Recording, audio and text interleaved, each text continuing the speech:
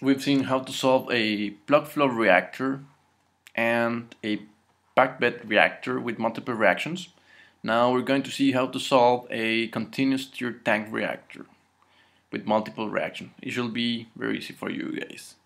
So the good thing is we have no differentials, no integrals, or no ordinary differential equations. So that's awesome because then we can solve it easily by, let's say, or by hand.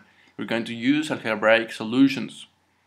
We're going to set the net rate of reactions, of course, and we're going to substitute in the molar balances. Then you will get a linear system with, I don't know, n equations, and you can solve once again with algebra. It's very easy. So let's hit it. Let's say we have this volume, we have this flow rate divided by this rate of reaction at the outlet. You know it by far. You should know it that it is in the exit. And well, let me change this here, and you will get flow rates and rate of reaction times volume.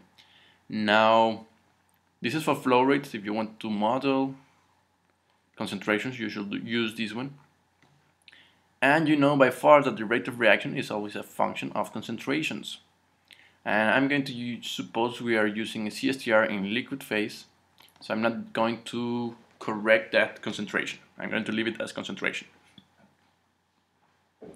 Now let's do it. Let's say for three species you will have flow of A's, flow of B's, and flow of C equals rate of reaction of A, rate of reaction of B, and rate of reaction of C.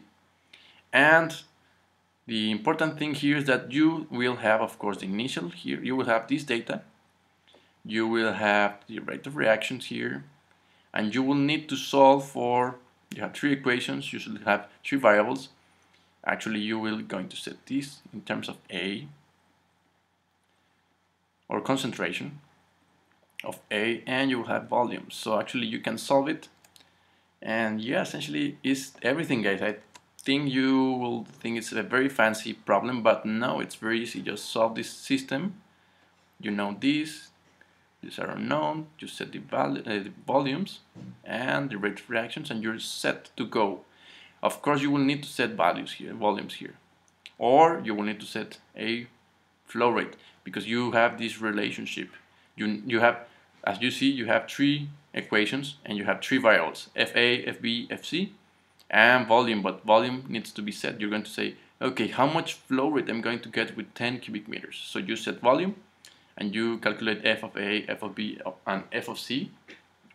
Or you can give a certain F of A, you say, I don't know, 1 gram mole, and since they are stoichiometrically already set, you will need to calculate F of B and F of C, and then once you get this, you can calculate the volume.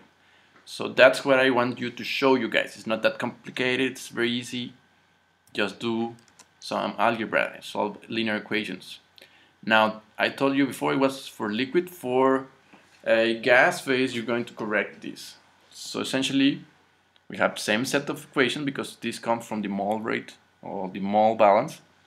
You know that the rate of equation depends on concentration, and the concentration is also a function of flow rates here. So that's good because we are not adding extra information. We have still flow rates. It's going to be a little bit more complex. Yes, it's going to be a little bit more complex, but it's still the same theory that you need to solve three linear equations giving a volume or giving a flow rate. And that's actually all you need to know from the CSTR. Now, if you want to see how I solve it, you should check this example. This one is easier than the other ones. Check the webpage, go to courses, Reactor Engineering Chapter 6, and you will go to the problem solve section or exercises, and I will show you. And that's everything, guys. We're done with chapter number 6, multiple reactions.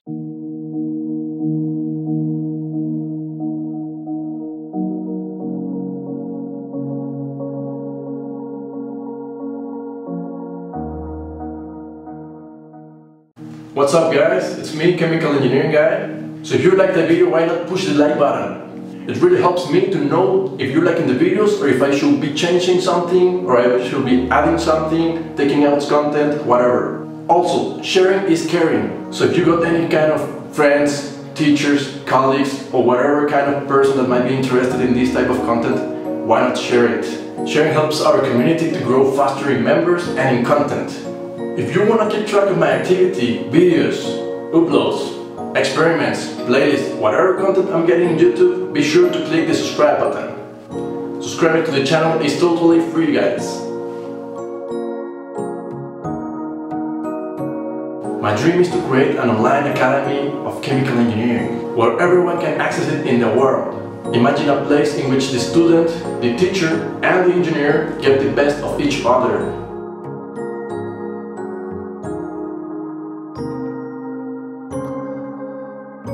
So thank you guys for the support and the love.